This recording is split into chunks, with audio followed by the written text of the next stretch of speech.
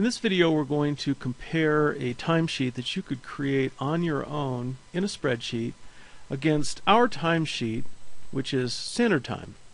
I've seen a lot of these kind of templates. They all typically look the same, not always arranged the same, but typically you do have a list of projects somewhere, and then you'll have a list of employees, or you'll have one of these spreadsheets for each employee. But typically you want one that consolidates all of them, and you'll have templates like this. In the middle here you'll have areas where the employees would presumably type their hours in and then have some totals somewhere.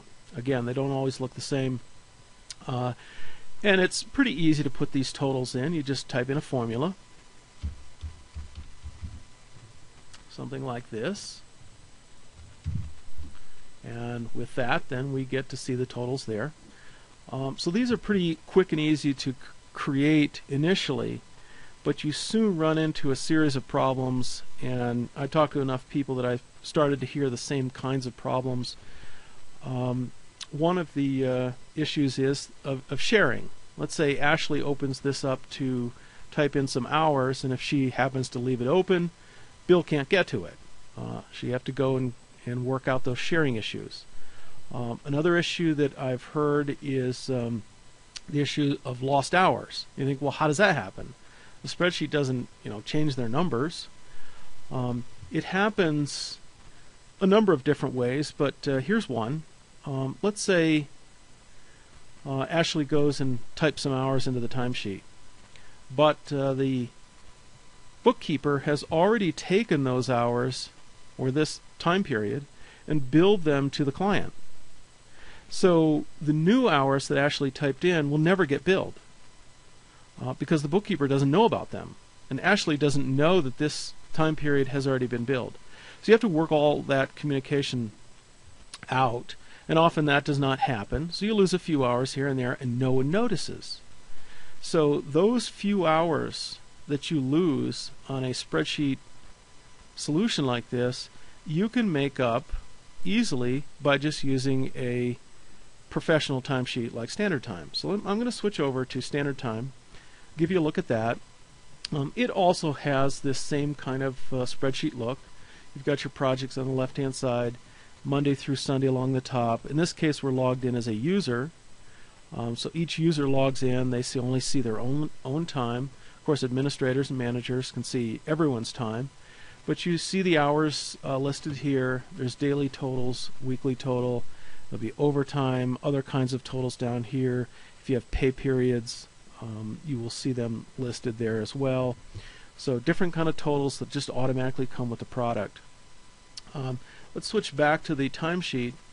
Another thing about these kind of roll your own timesheets is that that's all you get. I mean, that's really all this is. It's just a kind of summary of the hours that people have worked. Going back to standard time, if you look at the tabs along the top here, you see that there's 6 different areas. So what if you wanted to have some tasks? Break a project down into some tasks. What if you wanted expense tracking or integrated billing so that your timesheet is integrated directly with the billing? We talked about losing hours. There's ways around that. We've been in the business long enough that we've worked through these issues. What if you wanted time off accrual for vacation, sick, personal, and so on? Maybe you want to go over here and look at things like project revenue. See how much your projects are going to make in the coming months. That's something you don't get with a spreadsheet. Or let's say you want to see employee availability. Look down through and look at October, we see that this person is not allocated and they need some work. When you're dealing with a spreadsheet, really you just have a simple totals for your hours, and it's so easy to lose track of things that you'll end up actually losing money and not really realizing it. There's a lot of programming that goes into trying to get the kind of numbers that you want. Let's say you wanted to know what your effective billing rates was. You could use utilization rate report here. I'm going to just look at last month for this person. You see that the effective billing rate is $132 an hour. Now you can get that with a spreadsheet, but you have to go through certain formulas to get it. So these are some of the advantages of using a professional timesheet like Standard Time. So go out on the web, look us up, and download a copy, and you'll see that a lot of these issues just come naturally and easily, and it's a lot actually simpler solution than using an Excel spreadsheet.